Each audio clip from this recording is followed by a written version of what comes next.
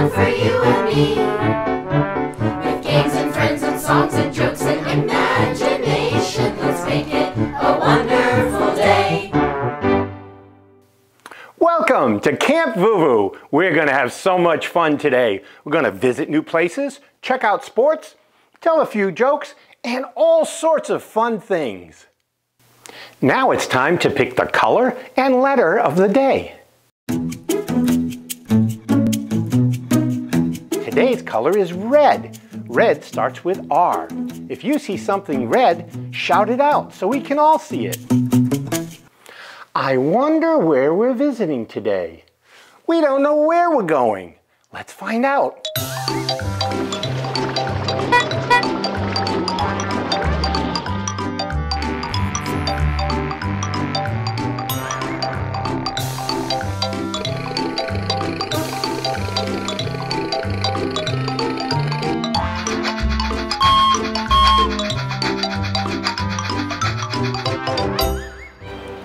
Today we're visiting beautiful, historic Newport, Rhode Island.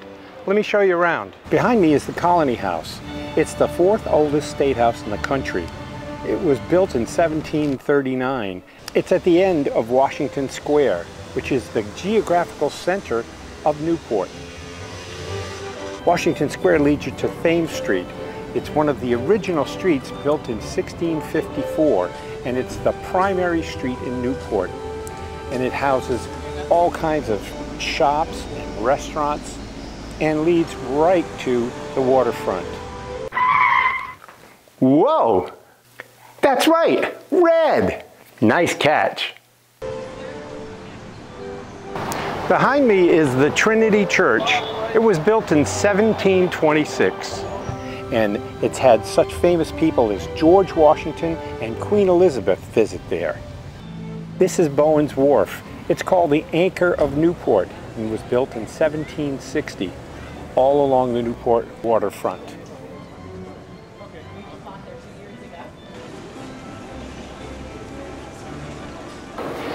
This is the beautiful Newport Harbor. It's host to docks and boats of every shape and size. You never know what you're going to find in Newport. Behind me is St. Mary's Church. It's the oldest Catholic church in all of Rhode Island. And President and Mrs. John F. Kennedy were married here in 1953. This is the famous Old Stone Mill. It was built either in 1583 or 1680 by either the Vikings or the Portuguese. Nobody knows for sure. This is the Turo Synagogue. It's the oldest synagogue in the United States, and it was built in 1759. This is the White Horse Tavern. It's the oldest operating restaurant in the United States. Newport has some of the most beautiful beaches in all of New England, right on the Atlantic coast. Right along the coast is the Cliff Walk. It was started in 1880 through 1929. Along Newport's famous Bellevue Avenue is the Tennis Hall of Fame. Also on Bellevue Avenue are the world-famous Newport mansions. Some of them are the Isaac Bell House, built in 1883, the Elms, built in 1898, the Chateau Semur in 1852, Rosecliff in 1899. The Marble House was built between 1888 and 1892. Belcourt Castle was built in 1891 and is currently going through some restoration. And the granddaddy of them all, the Breakers, built in 1893 to 1895 to the famous Vanderbilt family. Bellevue Avenue brings you to the Ocean Drive, which is 10 miles along the southern coast of Newport. It offers beautiful views of the Atlantic Ocean and the Atlantic coastline. Also along Ocean Drive are some beautiful mansions and homes of very famous people. It also includes the Castle Hill Inn, which was established in 1875 and is still in use today as an inn. It has wonderful views of the Atlantic Ocean and Narragansett Bay. Behind me is the Eisenhower House. It was used by President Dwight D. Eisenhower as a summer White House during his presidency. A little bit further down the road is Hammersmith Farm, which was built in 1887. It was the childhood home of Mrs. Jackie Kennedy. It was the summer White House for President Kennedy in 1961. At the end of Ocean Drive is Fort Adams. It was built in 1776 during the Revolutionary War as a fortress, and today hosts both the Newport Jazz and Folk Festivals. What is sometimes called the gateway to Newport is the Pell Bridge. It is the longest suspension bridge in New England, with its beautiful waterfront, wonderful restaurants and shops, historic buildings, and amazing ocean views. Newport, Rhode Island is one of the top vacation destinations in the entire world. If you ever get a chance, visit Newport, Rhode Island. It's beautiful and there's fun for the entire family. Well, that's it for Camp VooVoo. We'll see you next time. Bye.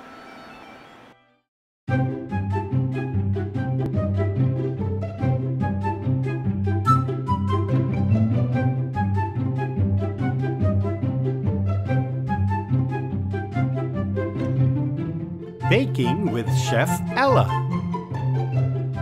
Okay. Hi, welcome to Baking with Chef Ella. Today, I'm going to be making strawberry shortcake, and I'll be using all of these ingredients. First, we need to mix the ingredients. 5 cups of flour. You need to make sure to smooth it out. Next is 5 teaspoons of baking powder.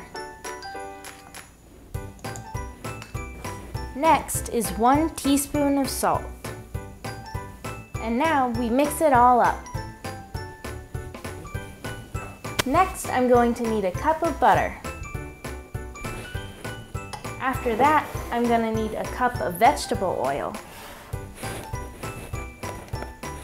Now, I'm going to need 3 cups of sugar. Now I'm going to need 2 tablespoons of vanilla extract. Now I'm going to mix it all together until it's light and fluffy.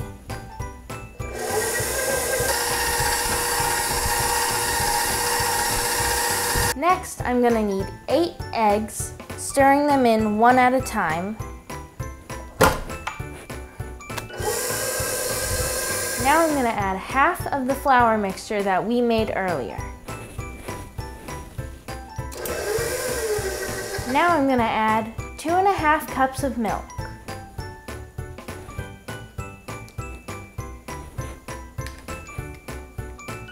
Now I'm going to add the rest of the flour mixture. Now I'm going to pour our cake mixture into the pans. While our cake's in the oven, now it's time for our homemade strawberry sauce. Today we're going to be using frozen strawberries, cornstarch, sugar, and water. First we're going to use 1 cup of water in a big pot. Next, we're going to be using 3 tablespoons of cornstarch.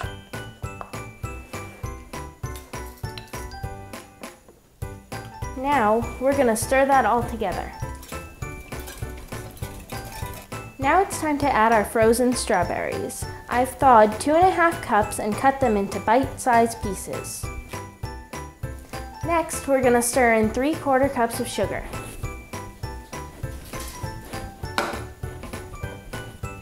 Now we're going to put it on the stove to cook for 10 minutes on medium heat. When it's done cooking, and while it's cooling, we're going to make our whipped cream frosting. First, we're going to put 2 teaspoons of gelatin into this 3 tablespoons of cold water.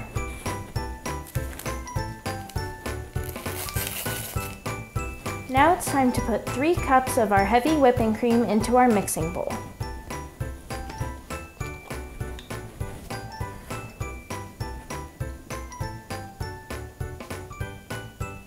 Now we're going to whip that on medium speed for 15 seconds until it's foamy.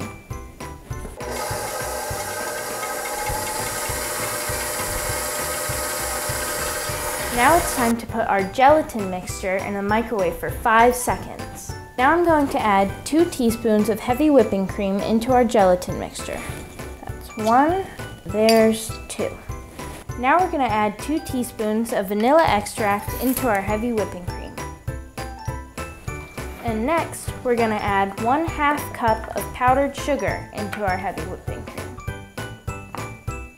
Now it's time to mix that up on medium speed until it forms soft peaks. Now we're going to drizzle in our gelatin mixture on low speed until they form stiff peaks. Now we're going to start with a thin layer of frosting.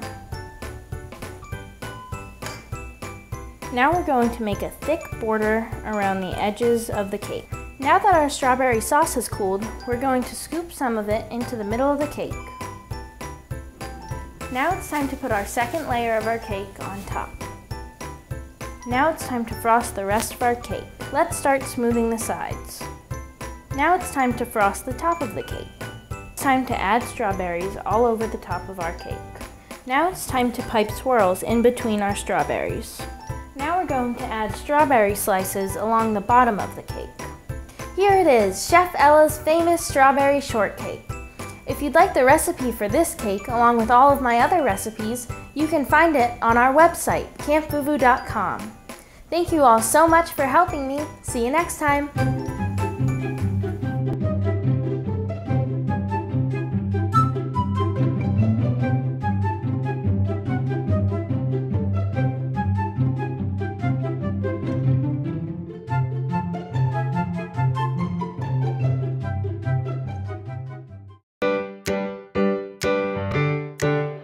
Safety Stop with Nurse April.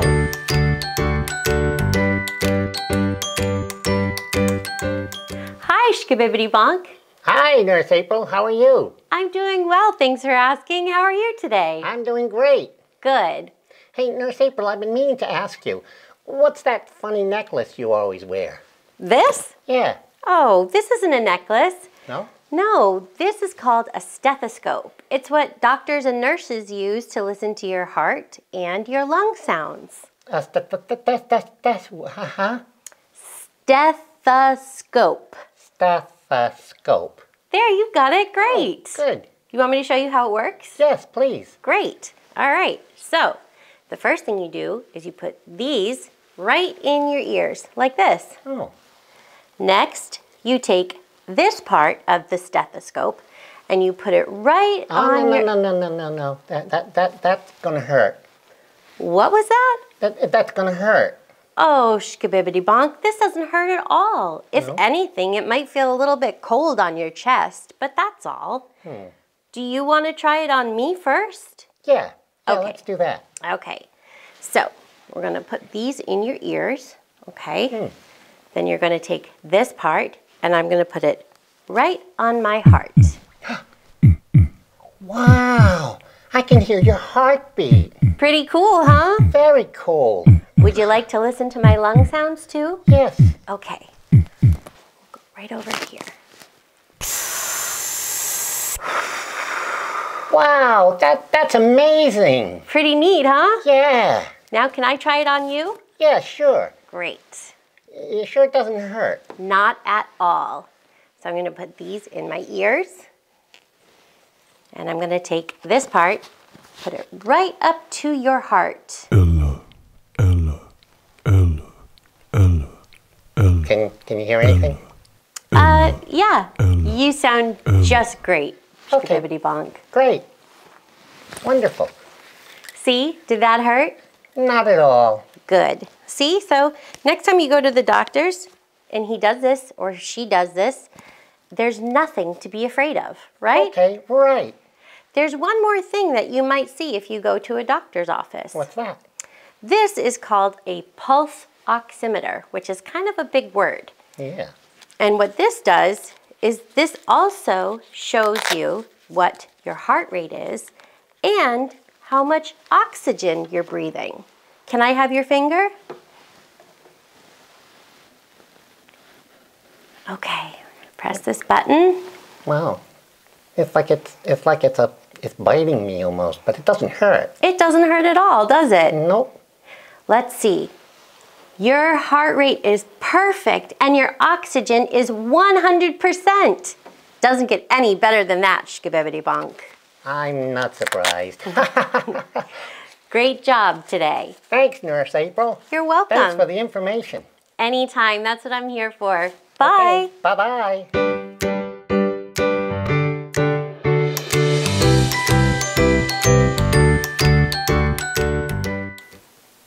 Hey, Shkabib.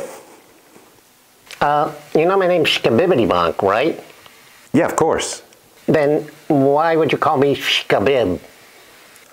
Well, I figured I'd just, like shorten your name a little, like a nickname.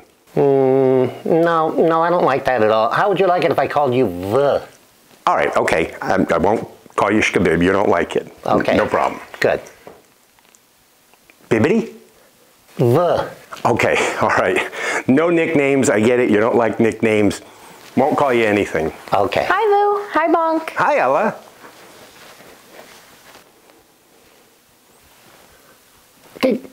Did you hear that? She called me Bonk. It's like she took my name and shortened it and made like a nickname. Oh my God, I love that. Bonk. But Isn't she wonderful?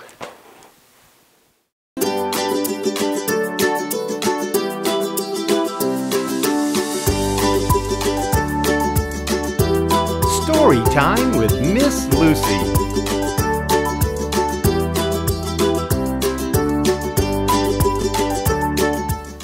Hi guys, welcome to Storytime with Miss Lucy. Let's see what story we're gonna read today. Ooh, this looks like a really good one. JoJo Saves His Friends, written by Jay Sargent and illustrated by Bruce Benedetto. Once upon a time, there was a young bottlenose dolphin with very yellow lips. His mother, Bo, named him Lemon Lips. They lived in a big family of dolphins called a pod. The pod traveled all around the beautiful turquoise waters surrounding the Turks and Caicos Islands. Lemon Lips loved most of all to play with all of his friends. Lemon Lips' best friends was Baby Blacktip, BB Tip. His mother Raggedy Ann named him Baby Blacktip because his dorsal was black at the very end. They would race around seeing who could swim faster and leap highest. The pod traveled many, many miles each day. One of Lemon Lips' favorite places was French Cay. Lemon Lips and BB Tip would swim in and out of the coral chasing each other. They especially loved the finger coral because it gave them a good scratch as they whizzed through it. Bo told him there was a very wise old dolphin named JoJo that lived inside the reef. Lemon Lips wanted very much to meet this wise dolphin. They headed out of the channel, and Bo started whistling and whistling. Finally, Bo heard a familiar whistle in return and knew she'd found JoJo. Lemon Lips gave his signature whistle to be sure JoJo knew his name. They spent many days swimming together while JoJo told them lots of stories about the dolphins he had known and the adventures he had had. One day, JoJo brought the dolphins up to a boat and a swimmer with a tube in her mouth climbed into the water. She had a little machine that helped her swim through the water. JoJo was very happy to see her. He told the dolphins that they had been friends for many years and not to worry because she wouldn't try to touch them. She just wanted to be their friend. Lemon Lips got very excited to be so close to a funny swimmer. He started swimming in circles around her as fast as he could, and she started circling with her little machine, thrilled to be part of the game. Early one morning, Raggedy Ann came across the reef to find JoJo. Her eyes welled up with tears as she spoke to him. Lemon Lips was filled with dread. Where was BB Tip? All the dolphins gathered around to hear what happened. JoJo told them that some very bad people had dragged BB Tip and some other dolphins out of the water and taken them away in a boat. She had chased the boat, calling back until she couldn't keep up. Soon, all the dolphins were in tears as they looked to Jojo for help. He thought and thought of what he could do to find BB Tip and the others before it was too late. He decided to ask Turksy, the pelican, if she would fly around the island and try to find the dolphins. She agreed and set out to search for the missing dolphins. A few days later, Turksy flew over Jojo and told him the dolphins were in jail. She also said they were all very scared and crying to their families for help. All the dolphins followed Turksy to the other side of the island, where they came to a big cement wall. They could hear the dolphins on the other side crying out for their mothers and friends. Lemon Lips whistled as loudly as he could to BB Tip, but he didn't hear an answer. Jojo had an idea. He swam and swam looking for the girl with the boat who loved to swim with him. He knew she would help. When he found her, he went right to the back of the boat to indicate where he wanted to go. He was headed where the dolphins were in jail. When they got there, the girl was excited to see her dolphin friends. She found them very upset. Then she heard dolphins behind the wall crying out. She saw a group of scared dolphins swimming around in a very small pen. Now she knew why Jojo had brought her there. She had to do something to help. She decided if she got everyone she knew to march all over the island with placards saying, "Free Jojo's friends," maybe the evil people who did this to the dolphins would release them. Turksy flew overhead and told the dolphins about all the people marching around the island, waving placards up and down. She said the whole island was in an uproar. The dolphins started to get their hopes up. The next day, there were hundreds and hundreds of people all lined up at the jail. A jail guard came out, and to the cheers of all the people, he opened the gate in the cement wall and all the dolphins swam out. They leapt in the air, showing how happy they were to be free. They all swam over to Jojo to thank him for all he had done. Lemon Lips and Raggedy Ann swam frantically around looking for BB Tip. He was the last dolphin to swim out of the gate. All the dolphins swam off, so very happy to be together again. Jojo, the wise dolphin, had saved them from captivity. The end.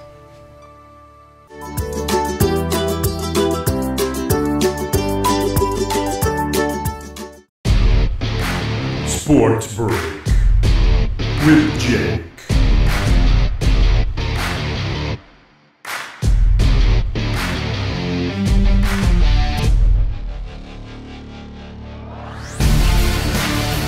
Hey guys, welcome to Sports Break with Jake. Today I'm going to be showing you how to hold and swing a golf club. Check it out.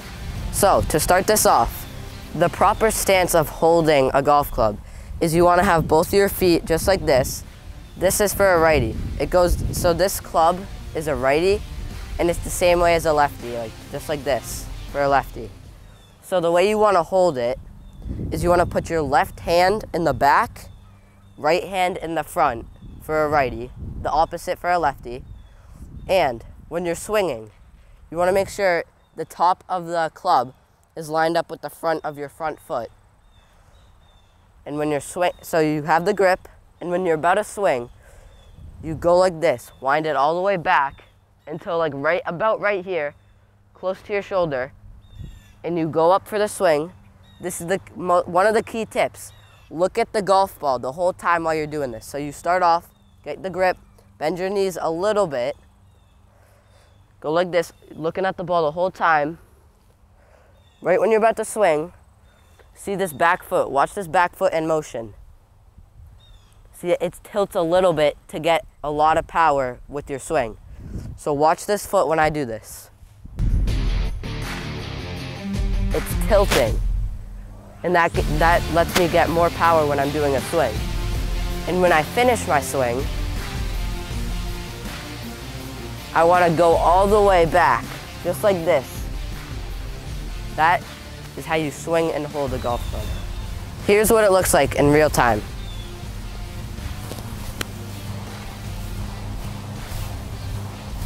Hey guys, thanks for joining Sports Break with Jake. See you next time. Sports Break with Jake.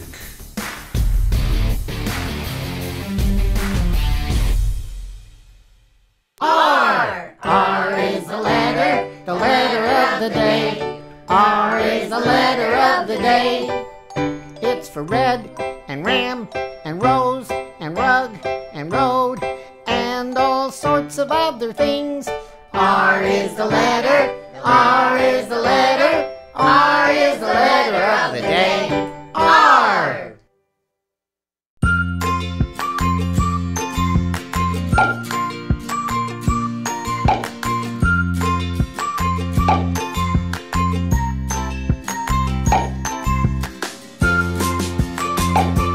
A Few Moments with Harper.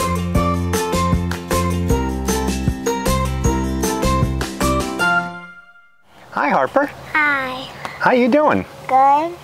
So, how was your day? Good. But there was this one kid who people kept picking on. Really? Yeah. Kind of like bullying? Mm-hmm. Oh my goodness. And what happened? He was different and people didn't, a lot of people were all the same kind of, and they just didn't like it that he wasn't.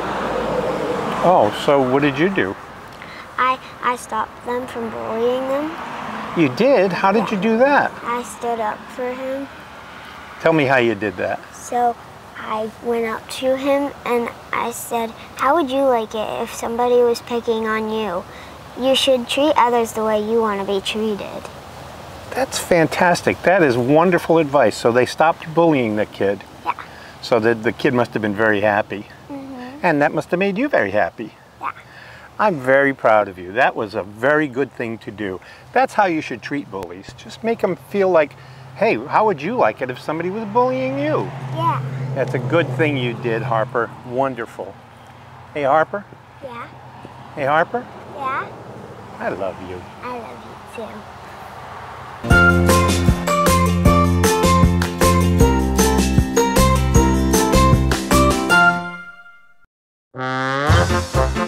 It's joke time!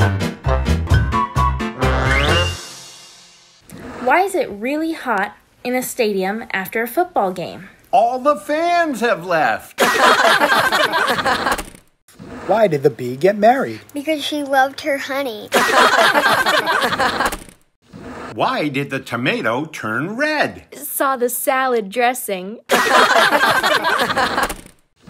What did one flag say to the other flag? Nothing. It just waved. What do you get when you stack a bunch of pizzas? The Leaning Tower of Pizza.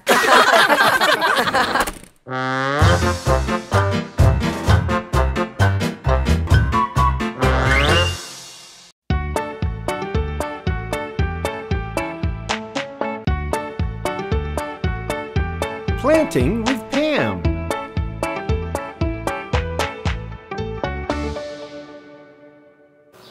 Hi, welcome to another edition of Planting with Pam. Today we're going to take this little sunroom and turn it into a beautiful garden. What I did this morning was I went to a nursery, chose the plants that I think would be perfect in here, saved all the tags so I know the name of the plant and the best place to put them for the sun and the shade throughout the day. So the next time you see it, it'll be a gorgeous room. Hi, and welcome back to Planting with Pam. As you can see, we took this space and turned it into a beautiful little garden.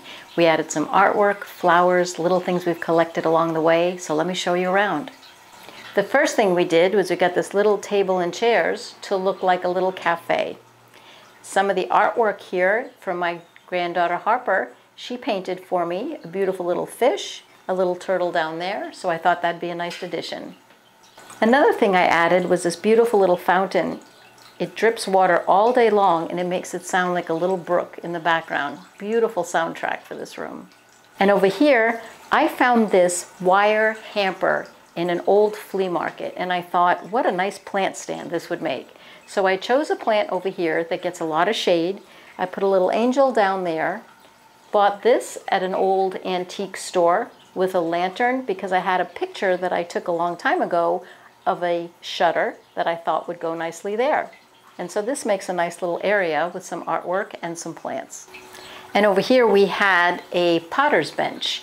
It was natural wood, but I thought for this room it would look better white. So we painted it white. We put some plants that don't need too much direct sun. And then I put some little touches here. This rock my granddaughter Ella painted. This is my happy place, so my sister got me that sign. And then you can go and you can pick things up. For example, these shells over here look like angel wings, so I thought that would be nice to put near the angels. I put my grandmother's old coat rack and put some baskets on it. I used to make baskets a long time ago, so that would be a nice place to display baskets next to the lemon tree. And then down here, I found this old lobster pot on the side of the road in Maine. So I thought that'd be a nice place to put some plants and a little angel there.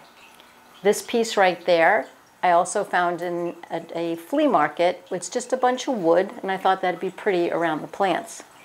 And one day I was walking down a side road near the beach and found this old piece of bark that fell off of a tree.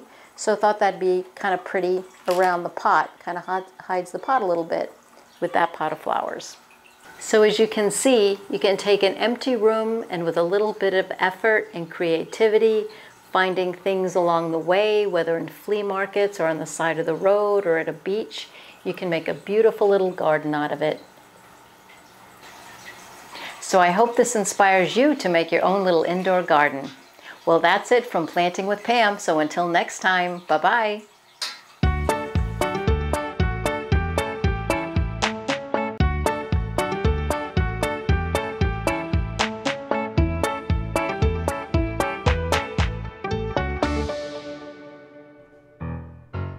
Be nice, be kind to everyone you see. If you just remember this, you'll be happy as can be. Thanks for joining us. Hope you had a good time. We sure did. Don't forget to hit like and subscribe below so you never miss an episode. And check out CampVooVoo.com. That's it for now. Bye. Let's make it a wonderful day today. Let's make it fun for you and me.